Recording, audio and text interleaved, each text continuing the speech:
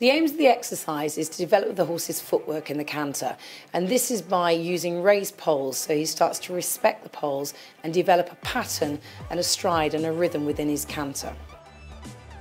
So basically I've got 3 poles, or 2 sets of 3 poles rather. I'm using square poles and also raised round poles, so using the variations of both. And here we have a young horse doing this for the very first time, having a little look, thinking about where he's putting his feet, and you can see it really has a good effect on his hind leg in the canter. Coming from the other direction again, you see the rider has to work hard, which is exactly what you're going to have to do here with the inside leg to keep him upright and make sure he stays very symmetrical and straight in his balance. You see again, he makes real good use of his hind leg here through these poles.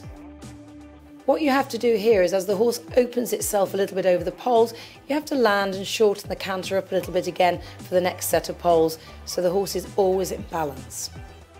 So what we're using here is 2 cavalettes, but we're using it for a change of direction for a horse for the very first time. So you don't need to use cavalettes, you can use little fences, but keep them about 3.2 metres apart and just allow the horse to work out, like it's doing here, what it's got to do with its feet. The event horse has always got to look and think about its feet and how to use them.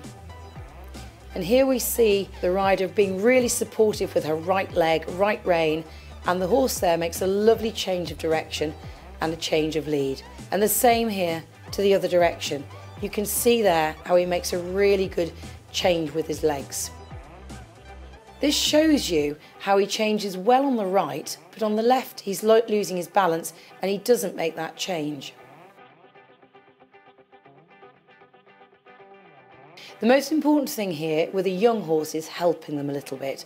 Make sure that you keep them in a good quality canter, keep them balanced, and make sure that you are reactive. Always look to the next direction and make sure you keep your balance good.